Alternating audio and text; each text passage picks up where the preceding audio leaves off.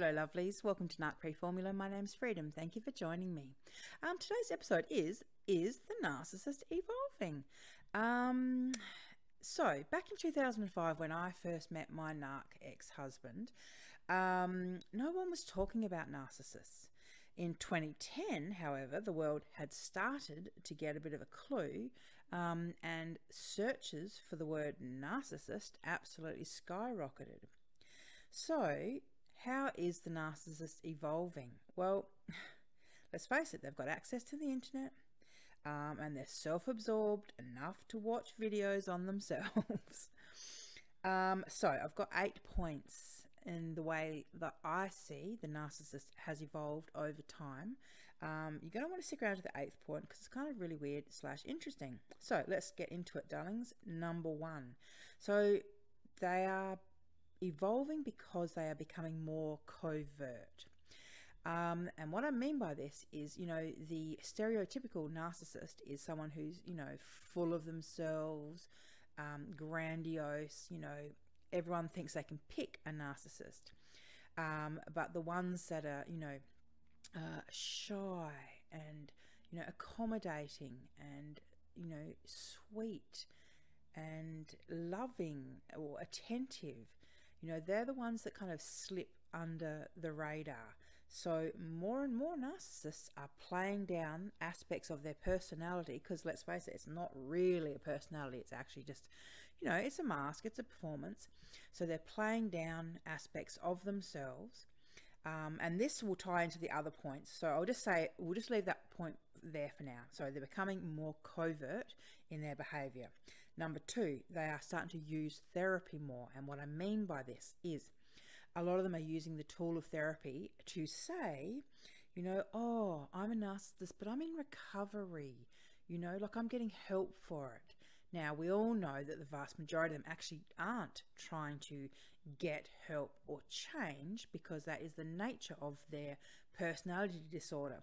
They don't think there's anything wrong with them, but they are more and more, as the rest of the world is catching on, being forced into therapy by their wives, by their workplaces, and so quite a lot of them are actually going to therapy, like I said, to be able to say that they're going to therapy, and that they're in recovery, so we actually feel sorry for them. And also they're using that information that they're getting, so that insider information that they're getting from the therapists, they're using that as a tool and a weapon against the people that love them. So for example, the narcissist is the type that will go to therapy and come out and say, oh, well, my therapist told me that you're the problem. That's the kind of triangulation you can expect from a narcissist. Or like I said, they sit in their therapy sessions, tell the therapist everything they want to hear, laughing at them the whole time. But like I said, it gives them that, that appearance that they're actually doing something about the problem, but they're not, because they don't see it as a problem. It's an illusion. That's just another mask, another performance on their behalf. All right, point 3. So they are taking to social media as the experts, right? So they're literally, I'm seeing channels on YouTube where they're like, oh, hi, I'm a narcissist, right? And the thing is, what I'm noticing is they have a tendency to try and muddy the water a bit. Just when victims are actually getting clear, like people are actually getting real clarity around who they're involved with, what the nature of, that relationship was, and they're getting super clear on it, I see these channels pop up, and they all have the same kind of MO. They all are super flirty with their audience. They're all like, they think they're super shit hot and sexy. They're predominantly men. Unfortunately, we do have covert narcissists who are women who are running narcissism channels, but they're playing the victim. Anyhow, this is one of the ways that the narcissist is evolving. They're learning to wear their narcissism as a pride, like a badge of honor, like they're proud of being a narcissist. They think it makes them special. All right, number 4. The narcissist evolving in this particular way. So what they will be doing is they will isolate you from any friends or family members who know anything about narcissism. And what they'll do, so they see that coming, like they see the red flag, they see it as a red flag to their, it's going to cause problems for them and what they're trying to achieve. And so they say things like, she thinks everyone's a narcissist, right? That's a common line, or she'll never get a man with an attitude like that. Now, what they're trying to do is, once again, this is the art of triangulation. They're trying to say, if you want to be like her and believe that I'm a narcissist, you're going to be seeing narcissists in every man you ever date, and you'll end up alone. But that's not the fact. Like, the truth of the matter is, they are a narcissist. They know it, and they just don't want you to know it. You're not going to end up alone. You're going to end up being a lot happier and either in a healthy relationship with a healthy individual, or happily single, knowing that at least you're not involved with a narcissist. All right, point 5. So they will call you a narcissist first, because they know what's coming.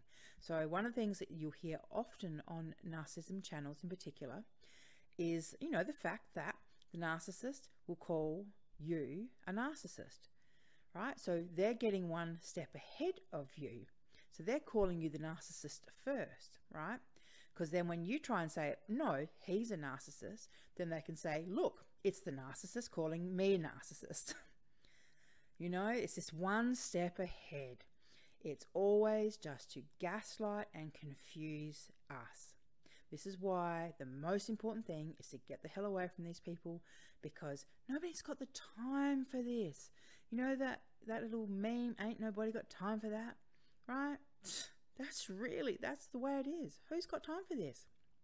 All right, number 6. They are hiding amongst us in our Facebook groups and online groups, and they're pretending to be the victims, right? So this is how they're evolving. So not only do they kind of somehow think they are the victims, right? So they're projecting all their stuff, but they found a new audience. So all these people are like, oh, you poor you. Oh, I can't believe that happened to you. And, and I'm hearing, especially from the male narcissists, I'm hearing a lot of, women can be narcissists too. And yes, that is true. Women absolutely can be narcissists too. But the vast majority of narcissists are not women, they're men. And it's quite often I will see them, these male narcissists, in these groups, and they feed off the group.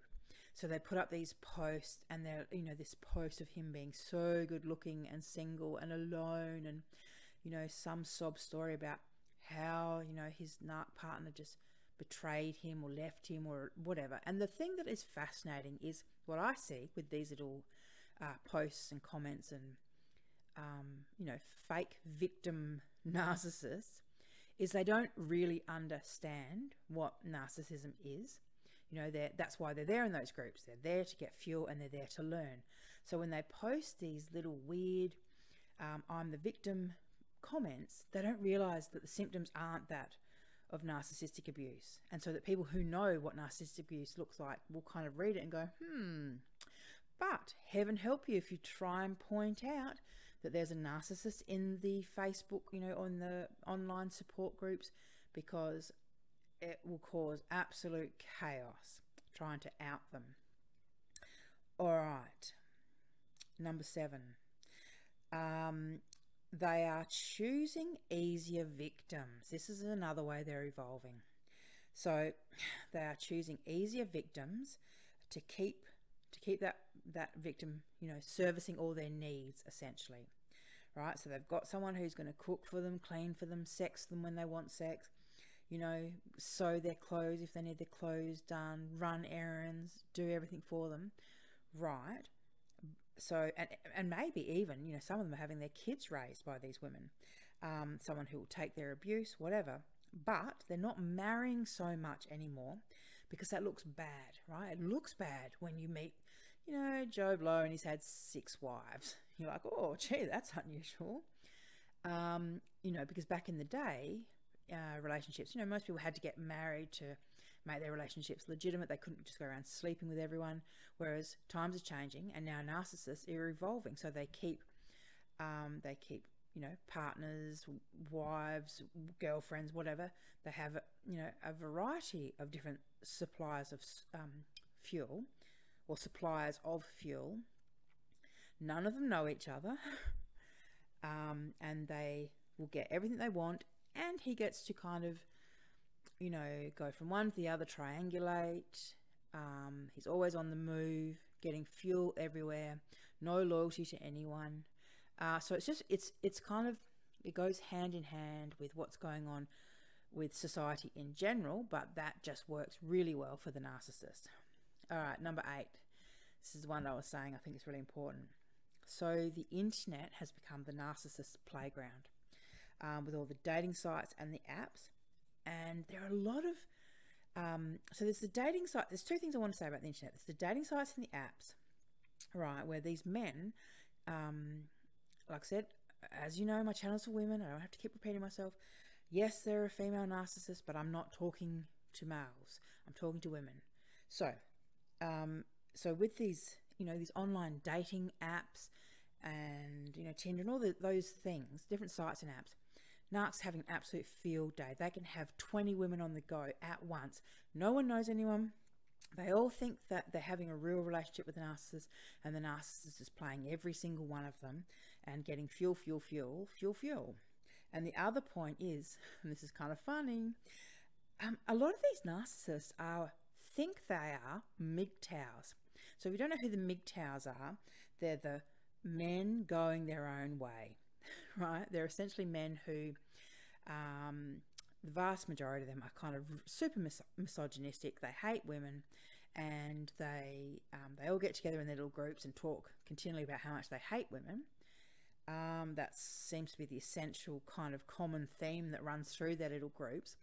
And yet, so many of these MGTOWs are involved online with multiple women, because in their mind, they don't think that that these online women are real.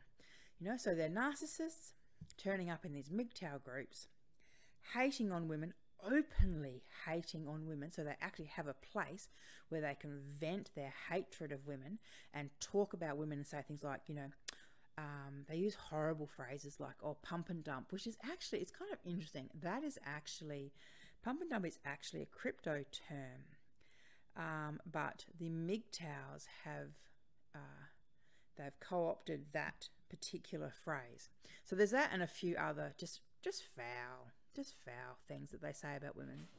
And so, you know, like I said, narcissists pretending to be MGTOWs, but still engaging with women on the internet, and somehow pretending to themselves that they're not really, that they don't really need women, that they're men going their own way. All right, darlings, super weird behavior, but yes, the narcissists are definitely evolving. You need to be on your toes, you need to be smart, you need to watch out for the red flags, and you really need to pay attention to how you feel, right? Because your body and your instincts and your intuition is what will keep you safe. All right, lovelies, thank you for listening. And yeah, look, I'm sorry also, just quickly, a quick apology. I'm super sorry that I haven't been online much. It's hard. I'm an introverted extrovert. I have days where I really don't want to be putting my head on the camera. So at this point in time, I'm just going to try and do as many, at least, videos like this, where at least, you know, you have the audio, you can listen, you know, you all know what I look like, you don't need to see me, you know, and then I'll try and do the best I can and actually get on